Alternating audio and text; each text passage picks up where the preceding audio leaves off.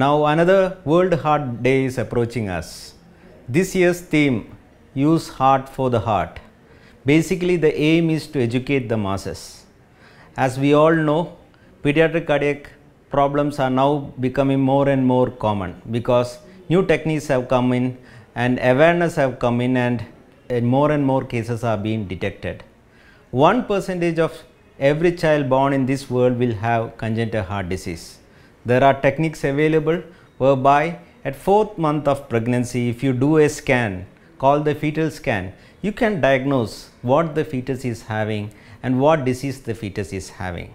The most important aspect is now to educate the people and make them understand that most of the pediatric cardiac problems are now amenable for treatment, and most of them you can cure completely.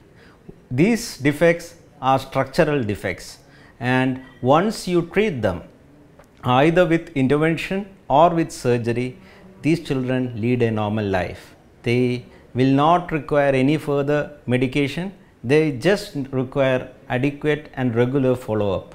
They just lead like a normal life like any kid.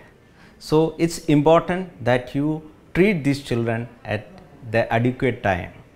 All congenital heart disease ideally should undergo full treatment before they are 1 year of age, and 25% may require treatment soon after delivery.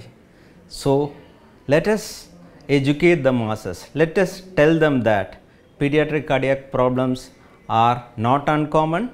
They are amenable for full treatment, and all of them must come forward and treat the child. They will then live a normal life. Thank you.